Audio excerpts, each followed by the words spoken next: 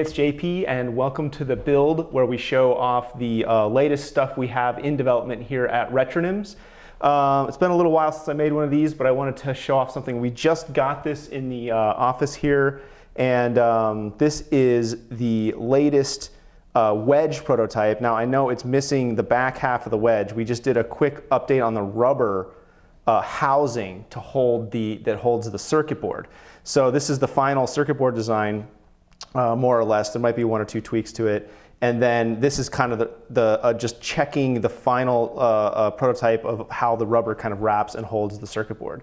So, and obviously, you know, this is translucent rubber that helps us see the contents a little bit better. The final stuff will be gray and obviously have the rest of the wedge coming off the back. So a couple things. We showed a quick photo of this the other day, but you'll see there's two USB ports on one side now. This top one here is power for the iOS device. And then on the other side we have two ports. This is the dedicated AC adapter power jack, and then this is a controller port and another controller port. So we've added this power port. So now you can charge your iOS device while you have two controllers going. But basically, yeah, we just got this in the office. I thought I'd share it. We will make a couple modifications to this. Like, I don't know how well you can see it here, but these parts here where the circuit board has these prongs coming out are making the rubber kind of bubble up here, and we'll probably try to, and we're definitely going to try to smooth that out.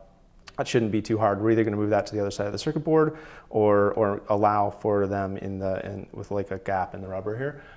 So you can see it fits in snugly. These USB ports are really nicely snugly fit.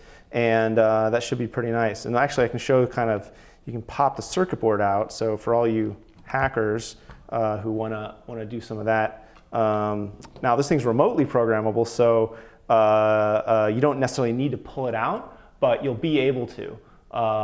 And who knows, we may actually do alternate casing colors or something. So no promises yet, but that might be an option down the road.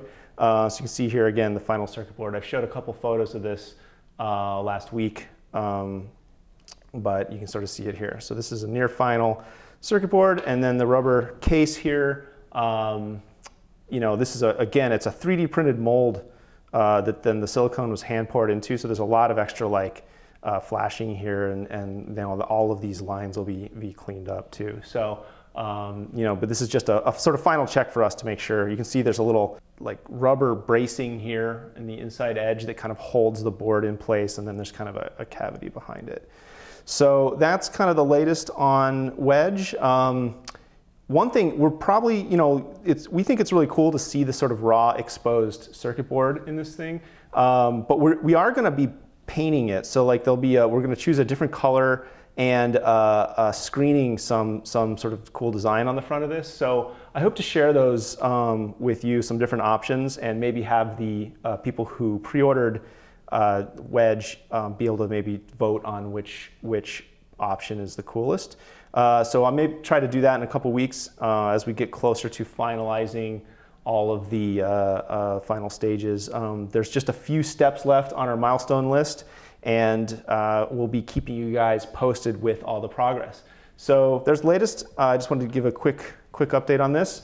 Wedge is proceeding along, and we'll have more updates on the milestones as we go. Thanks a lot.